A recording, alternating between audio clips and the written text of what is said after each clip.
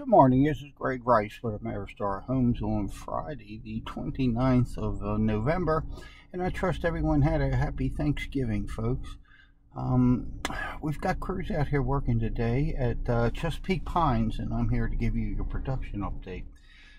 In front of you, lot number 2C, looks like the drywall has been skimmed, which is the final coat on a multiple step process in the drywall.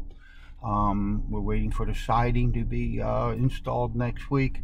Now that the drywall has been skimmed, we'll get that sanded, we'll get cleaned up real good, and we'll get painted in this house next week.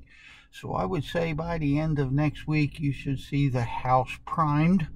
You should see the trim work completed, the doors and interior trim, and then proceed to second coat paint.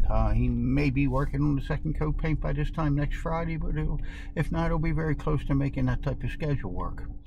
So that was moved along quite nicely here in the past week or so, and I've been out of town, so Joe's running a very good production schedule out here. The other remaining home that we have here is 2F at the bottom part of the street at 701 Conover.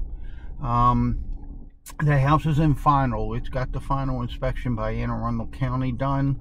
We're waiting for the health department final test to come back on the well.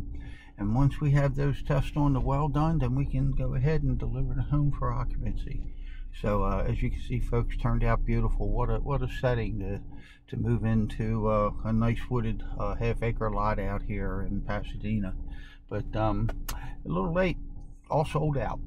So that's production update out here at Chesapeake Pines on Friday, the 29th of November.